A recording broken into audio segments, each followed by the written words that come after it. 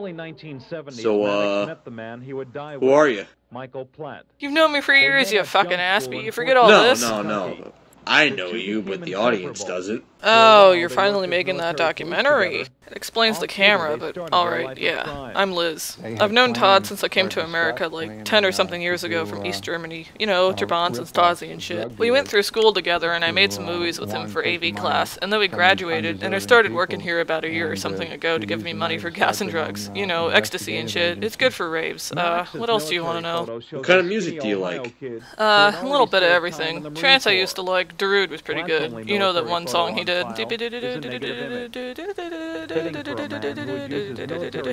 know, that one. But now I'm opening up to happy hardcore. Lots of good shit out there, you know. That one song about the master plan, that's a pretty good one. Growing up, we were taught to believe that everything was created equal in the master plan. Shut up, I'm in a movie.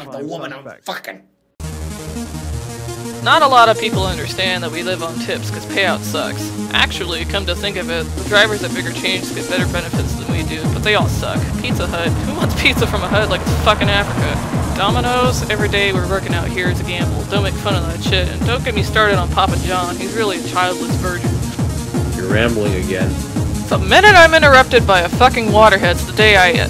Wait, yeah, I was talking about tips before, wasn't I? Yeah. Yeah, so, yeah. Always tip your pizza guy, or girl, whatever.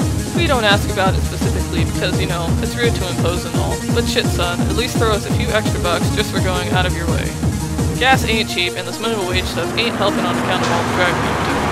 You wanna be a cheap cunt, save yourself the delivery fee and come pick it up yourself. Fuck, we don't even get the delivery fee, do we? Who would you say tips the least? Blacks and college kids. You should know, you do this shit too. But the audience don't.